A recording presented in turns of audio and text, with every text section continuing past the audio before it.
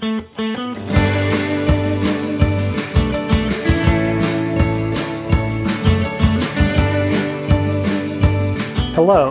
this is the Foundry collection. Foundry has an industrial look and was inspired by things like this old padlock where the finish has worn down over time.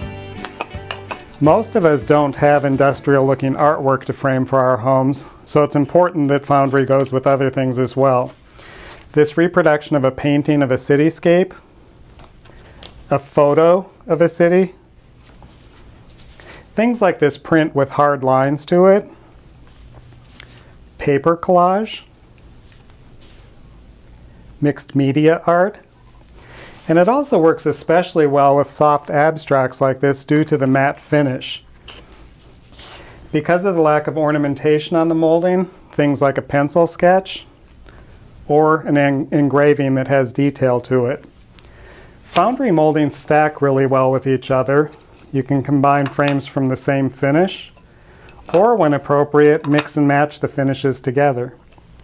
One of the most interesting combinations that we've seen so far is to use the cube combined with this unique float profile and put the cube inside.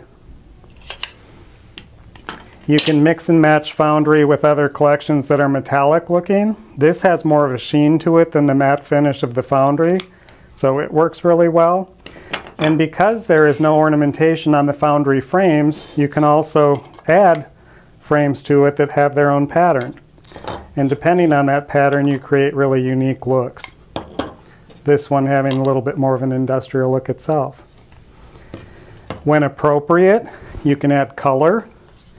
So we can combine something like that to add color to go with that print.